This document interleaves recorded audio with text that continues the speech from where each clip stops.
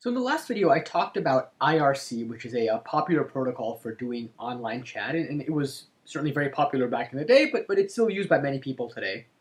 And I kind of talked about how it evolved, and really over time, malware writers began to see that they could leverage IRC to control a botnet. So they were looking at it from a different vantage point. And the way it typically worked, and again, at a very high level, is that if you have, let's say, a system that's infected by malware, what the malware authors would do is they would package that system with an IRC client. So let's say you have an IRC client like Merck, and that's just one IRC client, but you can imagine others, or just any kind of general IRC client. So any general IRC client. And they would basically package the IRC client together with their malware.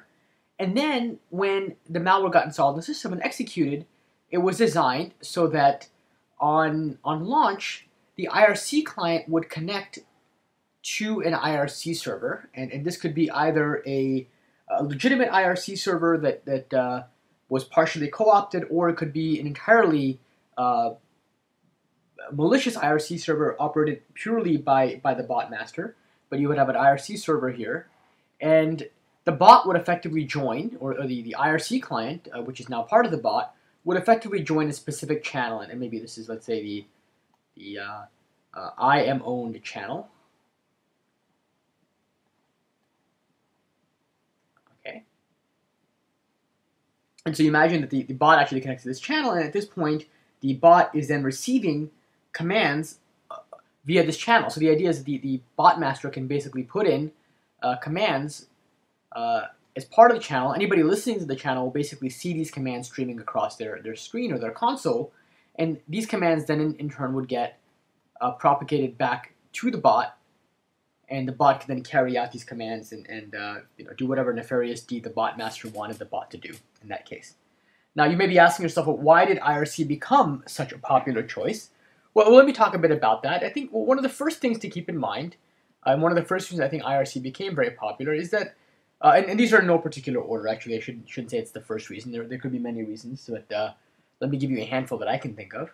So first of all, a lot of IRC clients could be easily scripted. So IRC clients were scriptable.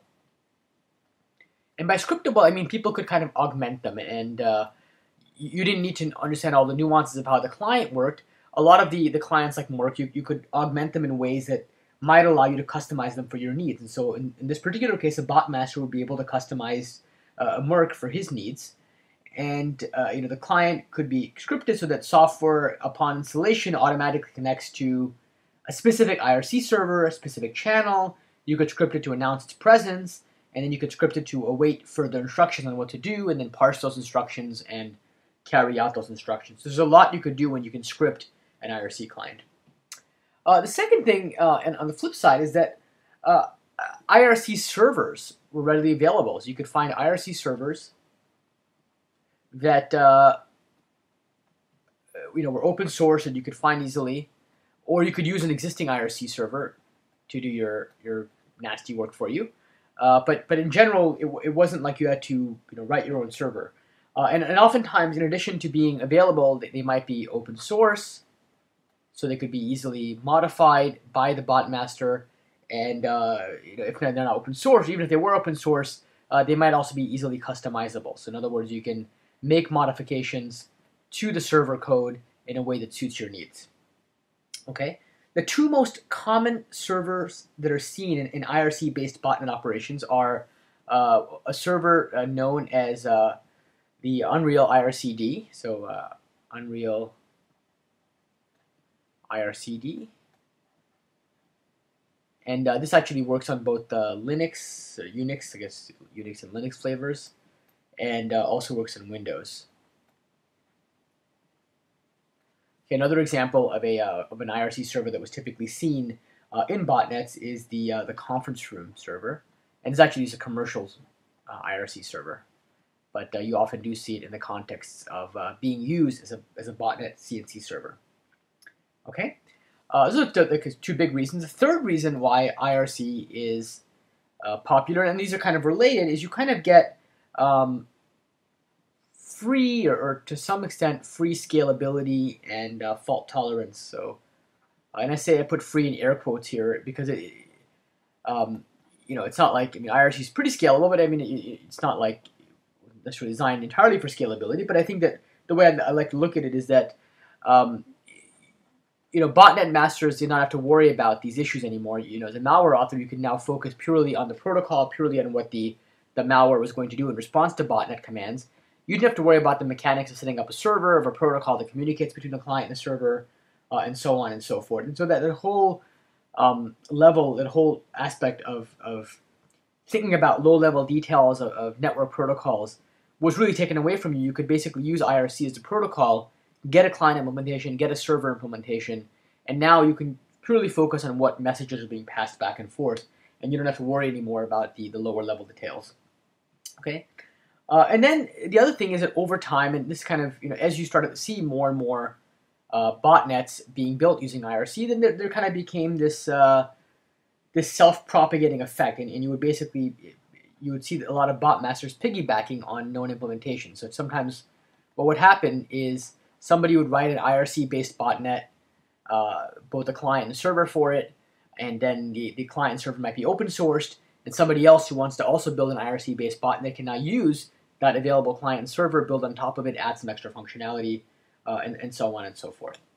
Okay. Now, one of the first examples of an IRC-based botnet was one called GTBot. So GTBot was kind of the one of the first examples people talk about, and many of its successors, GTBot, and GTBox actually did use MIRC, by the way, so it was a Merck user, and in general, it used Merck as did many of its successors, and it also used a scripting language that came with Merck. And another commonly discussed IRC bot, and kind of going along the same lines, was one called AgoBot. AgoBot is also sometimes called GoBot by security researchers, so just keep that in mind. So there's two names for it, AgoBot and GoBot. And this is, again, another really well-known and frequently discussed IRC bot. Its popularity really came about because its architecture is fairly well designed, and it uses really good software engineering practices such as maintaining modular code. And because of these reasons, and because its code was readily available, future bot writers like to take AgoBot and extend it and improve it. And so, the kind of open source model applied to botnets as well. Now, having said all of this, I do want to mention that IRC bots today are not as popular as they once were. And I think one major drawback of IRC bots, and this is really a drawback from a malware author's perspective, is that they are much easier to detect. I mean, and this kind of makes sense, right? A number of years ago, IRC was a popular chat protocol, and people did use it to chat. I mean, that might have been about close to the early 90s or kind of mid 90s, around that time frame. It has actually gradually fallen out of favor and really been supplanted by things like instant messaging clients and so on and so forth. And so if you do see IRC traffic coming from a machine, I mean, if you have a machine and it's emanating anything that looks like IRC traffic, that in and of itself is a serious sign that that machine has been compromised, because most people who communicate don't really do so over IRC, and only a small minority are really still hardcore IRC users. So if you do see IRC traffic coming out of a system, in the absence of any more information, that's already a red flag. Now, there are cases in which people might use IRC legitimately, but I would say that across an entire enterprise, that situation is far less likely. Okay, so that's kind of why IRC bots have fallen out of favor, because IRC traffic does raise a red flag. So I'm going to kind of stop this video right here. In the next video, I'm going to continue talking about protocols, and I will look at HTTP and also in the future peer-to-peer protocols. Hope you enjoyed this video, and I look forward to seeing you in future ones. Thanks a lot.